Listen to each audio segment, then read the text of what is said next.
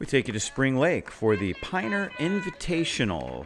This is the JV race, off to a nice start. Runners from Newman, Piner, and Sonoma all taking place in this one as they head around on this 3-mile course on a beautiful sunny day. About the midway point, we see Uriel Morales from Piner in the lead. Harlan Reed from Newman, he's a freshman, running in second place.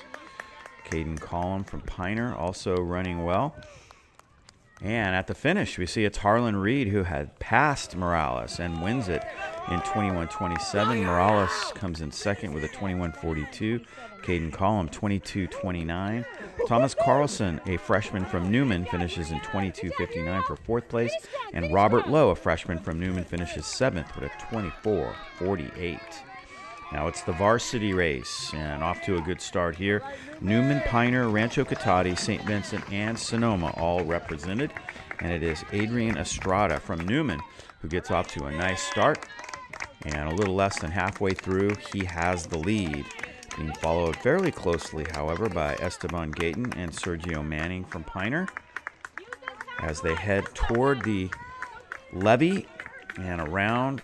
We'll see them come back down through the trees in just a moment.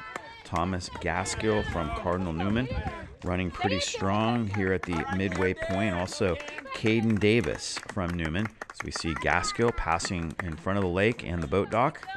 Good job, Camden. Good job, Camden. All right, Caden. And there is Caden Davis.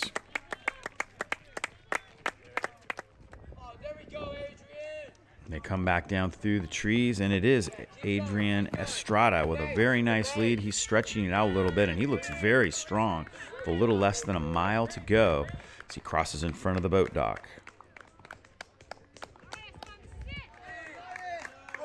A little while later, this is Thomas Gaskill from Newman coming down the hill, looking good. And he goes in front of the dock as well.